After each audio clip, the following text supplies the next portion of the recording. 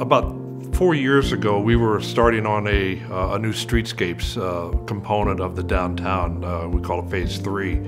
And in that process, we added a lot of pedestrian lights. Those are the blue lights that you see along Bridge Street and some of the other streets.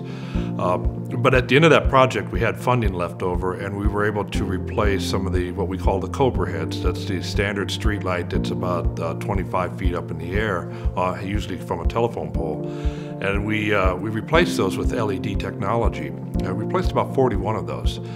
It made such a difference that we thought, well, we need to take a look at this on a larger scale.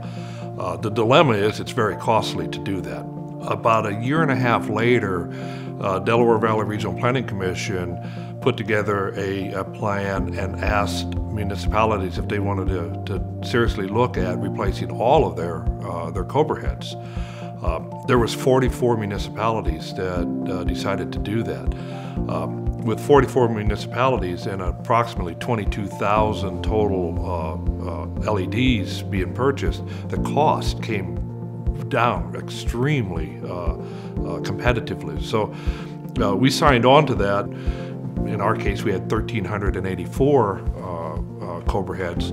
We got the best rate by buying with everybody else, but we funded it ourselves and reduced the cost from about $500,000 down to about $390,000, and reduced the payback period down to 6.5 years.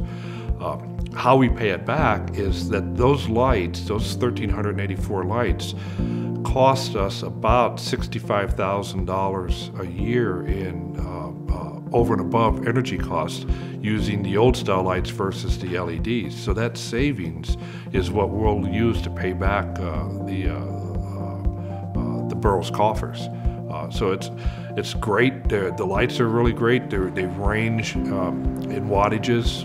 There's 4 different wattages, and then we have a mechanism on each of those lights to dial them up or down, so we can reduce downward or we can go upward. Going upward obviously reduces the longevity of the lights themselves. Going the other direction extends the life expectancy of those LEDs. But the true life expectancy is 20 years.